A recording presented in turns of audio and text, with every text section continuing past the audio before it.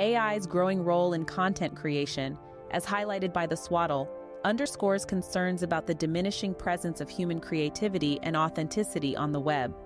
Predictions now suggest that by the mid-2020s, AI might generate nearly all internet content, fundamentally altering our digital landscape and interactions. The integration of AI into various facets of digital life, from social media to news production, raises profound questions about the nature of authenticity and the human element in our digital interactions.